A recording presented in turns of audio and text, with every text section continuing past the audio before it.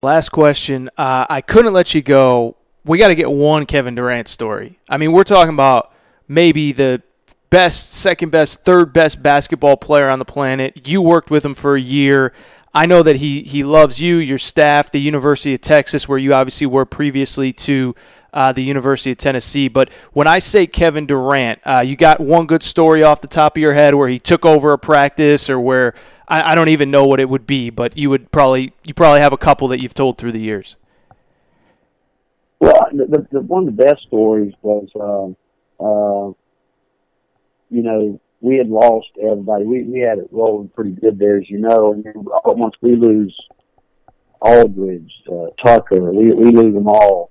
Graduation, we lose so many guys. Roy Alive, all these guys. We lost everybody. We had 4 players coming back, and only one player was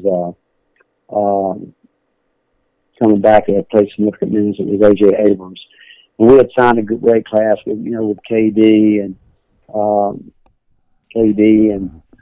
DJ Augustine, Damian James, Justin Mason, Dexter Pittman. We really had a good class of guys coming in.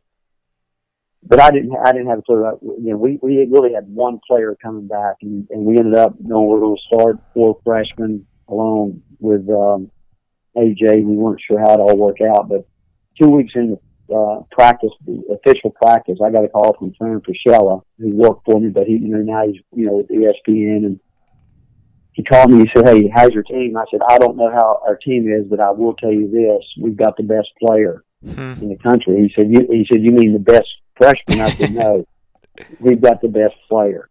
Period." I said, "I don't know about anybody else, but this guy's going to have to play 35, 36 minutes a game," and he wanted to play 40. And but you know what? Being around Kevin, people don't realize, one, he would give up. I hope they realize it now, that he would give up every individual player of the year, this, that, or whatever, and to win. That's all he ever wanted to do, is win. But you'd be shocked how many times we had to tell him, "We need you to take this game over." And because he would always defer to his teammates. I mean, he just wanted everybody to be a part of it, and his teammates loved him. He's a great teammate. But he is a guy that, you talk about, where guys like Kevin Durant mess you up as a coach, is that once you have him, and you have other guys that don't work as hard as he does, sure, and he's as talented as he is, you're looking at guys and say, "Hey, we've had a guy like Kevin Durant who is ultra talented, but he's also maybe arguably the hardest worker we've ever coached." Wow. And you don't get it when other guys who aren't as talented and aren't willing to work as hard as he worked, because he worked hard every day in practice. We were on him about his defense when he first came in. That was important. And but you know what he said? He said, "Hey, help me get better. I want to be coached hard. I want to be." There was not ever, you could never put the word prima donna with Kevin Durant. He was anything but that. And he wanted to get better every single day.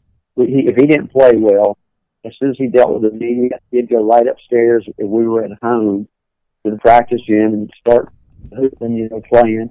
And we were on the road. I mean, he would want to come back and literally get off the bus when we unloaded there at our practice facility and want to go up. And actually had to tell the coaches, if he's going to do anything extra and above what we're doing, you guys can only shoot free throws with him, because he's going to be worn out by the end of the year. He did get tired. Don't get me wrong, he did, but he rode us. We rode him hard, and he got us to the tournament. And we lost, I think, Southern Cal, because they did a great job. He averaged 36 minutes a game and for us, and he got every Player of the Year award. And I tell you, he deserved every one of them.